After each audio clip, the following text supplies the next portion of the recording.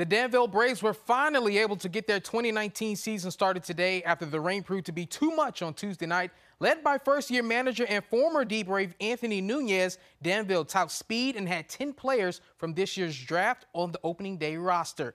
Doubleheader at Daniel Park started at 11 a.m. this morning. Game 1, the Braves took care of business, winning 3-2.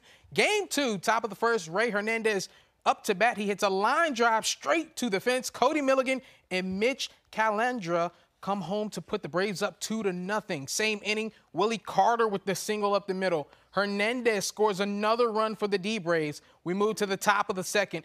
Big inning for Princeton. Kevin Melendez with the power into left field. 2 more runners rounding the bases to add to the Rays' 9-run inning. But after a powerful beginning, Danville prevails 12-10 over Princeton.